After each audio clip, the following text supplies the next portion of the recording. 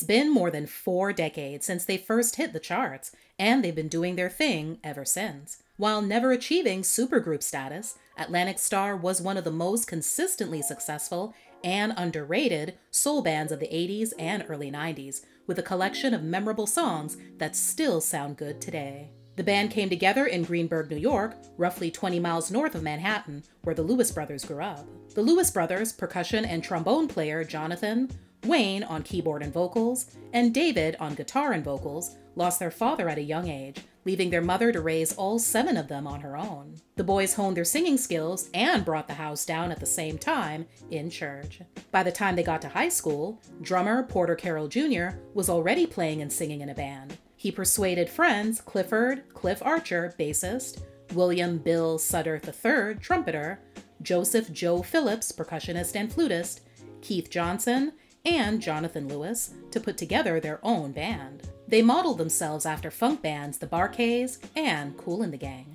They started performing around the city under the name New Band, and later released 2 albums on the Guinness label. In 1975, they got offered a gig to play in Los Angeles at a party for the Spinners' 20th anniversary. By that time, Porter's cousin, Sharon Bryant, had joined the band as a singer. Prior to their first recordings, 3 other people in the mix left: Keith Johnson, Duke Jones, and Sheldon Tucker, and 1 member was added, saxophonist Damon Renty. The now 9-member band ended up turning the trip into a permanent situation when they decided to remain in the city to try to secure a record deal. Until then, they played all the gigs they could find, from Westwood to Riverside to Orange County. Eventually, they set up a showcase at A&M Records. In attendance that night was the A in A&M, co-founder Herb Alpert. He liked what he heard so much that he immediately offered them a recording contract. There was a catch, though. They had to change their name. One of their ideas had the word Atlantic in it. They wanted to keep that part since it fit perfectly with them being from the East Coast. They added Starr and were on their way. Under the guidance of Philadelphia guitarist, songwriter, and producer Bobby Eli, the group's self-titled debut album dropped in 1978. It included their debut single, Stand Up, a funk anthem that made it into the top 20 on the R&B chart. While that wasn't a bad start, their label decided to steer them in a different direction after their follow-up album, 1979, Straight to the Point, put up disappointing numbers. A&M felt that they could do better and decided it was time to change the group's producer. For their next attempt, 1981's Radiant, James Anthony Carmichael was brought on board, and Sharon was put front and center, in more ways than one. Her standout performance on the lead single, When Love Calls, sent it all the way to number 5 on the R&B chart. The album also peaked at the number 5 position on the top R&B hip-hop albums chart. For years, that was how things went for Atlantic Starr. Most of their singles made the R&B chart, but none of them went pop. That finally changed with their next effort. The band's 4th album, titled Brilliance, was released in 1982. The lead single, a dance track called Circles, would give the group the most chart success they'd ever had, going all the way to number 2 on the R&B chart, and finally making it into the top 40 on the Billboard Hot 100 by coming in at a respectable number 38. The track was also responsible for driving the album to number 1 on the top R&B hip-hop albums chart. By the time their next album, 1983's Yours Forever, dropped, brothers Wayne and David had solidified their position as the group's primary songwriters. Along with the help of their producer, they were encouraged and taught to write material that would stand the test of time. While this was, no doubt, a great accomplishment for them, the other members had begun to feel a way about how it changed the duo. For lack of a better word, their success had made them go Hollywood. Naturally, with writing credits to their name, their share of the money was now far more than anyone else. In their 2012 Unsung episode, Sharon was brought to tears, speaking about being put in the middle of all the animosity. To make matters worse, some members started to suspect that their money was actually being mishandled by their management. Then it all came to a head. In the midst of working on their next album, the group split in 2 camps. One side included Porter, Sharon, Bill, Cliff, and saxophonist Coran Daniels, who replaced Damon. On the other, the 3 Lewis brothers and Joe. In a 1986 interview with the Los Angeles Times, Wayne explained, "Everybody wanted to do what David and I were doing. We're the main writers and we work hand in hand with the producers. All of a sudden, everybody had their own ideas about concepts and directions.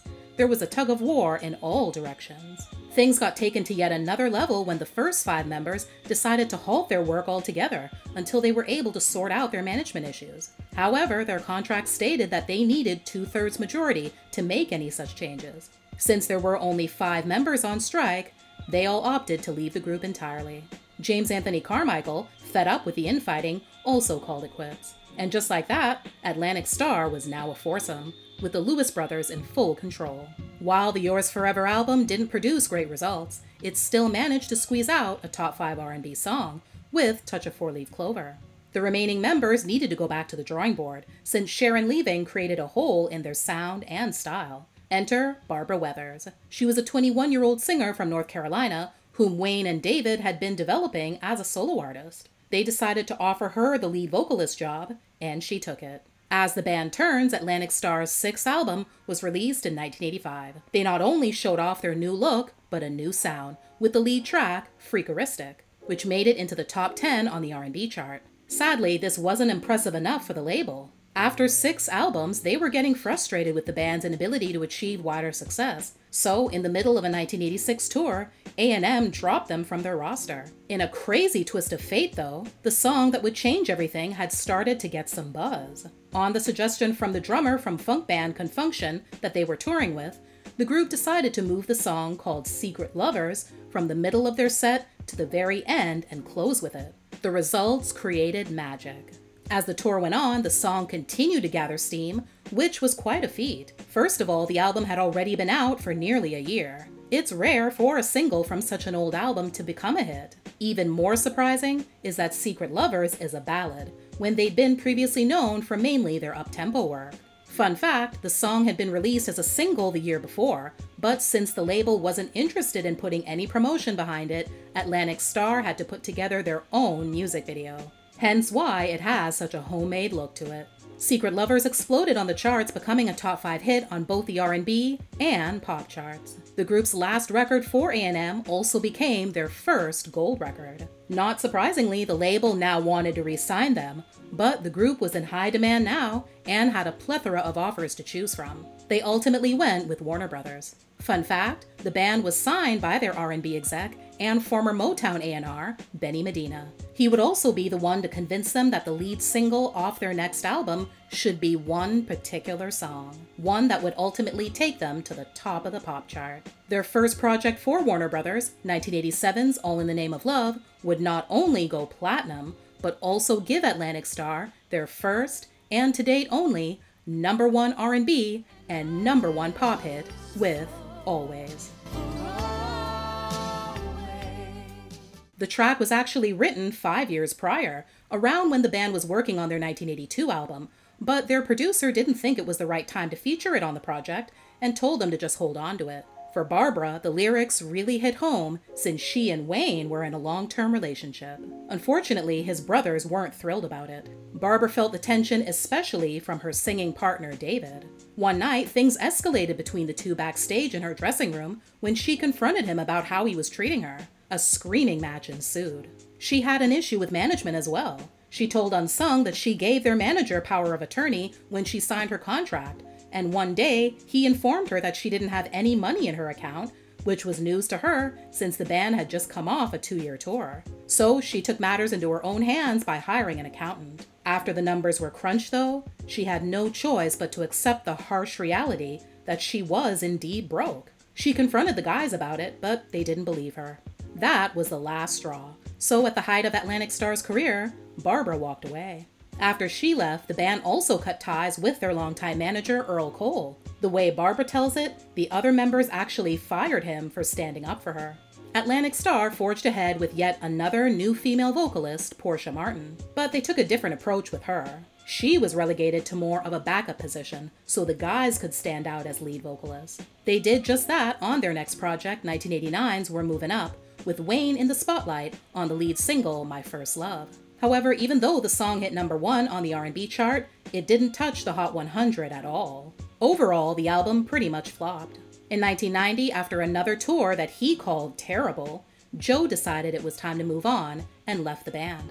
By the time Atlantic Starr's next album dropped, they'd gone through yet another change. 1991's Love Crazy featured a new female vocalist, Rachel Oliver.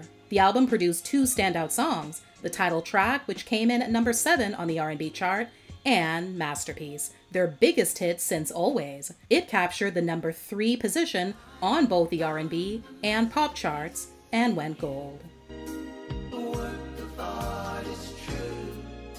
Warner Brothers still dumped them though. The band moved on and signed with Arista, where they would release their final major label project with 1994's Time.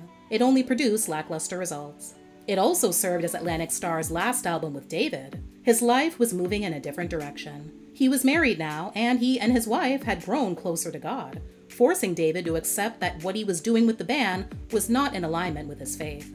As if you weren't tired of the constant member changes already, here's some more. Atlantic Starr released 2 more albums to wrap up the 90s, 1998's All Because of You and 1999's Legacy. All Because of You featured Aisha Tanner, the group's 5th female singer, who came on the scene to replace Rachel. When Legacy came out, the group unveiled yet another lineup, one that consisted of Rachel, who had returned to replace Aisha, and a new male singer named Dwayne Woods.